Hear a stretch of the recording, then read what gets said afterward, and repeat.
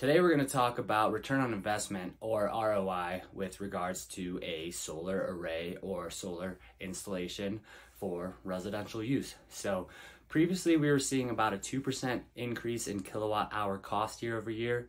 So it would take about 10 years for your electric bill to go up 20%.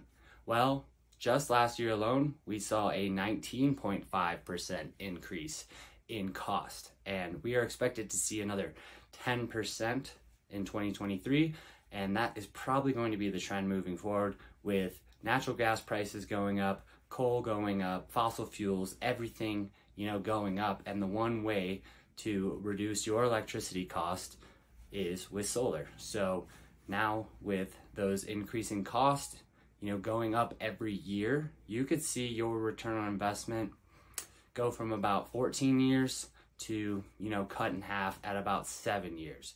So if you want to know the quote and see the numbers, we can calculate all that for you. Just please reach out and let me know if you have any questions. Thank you.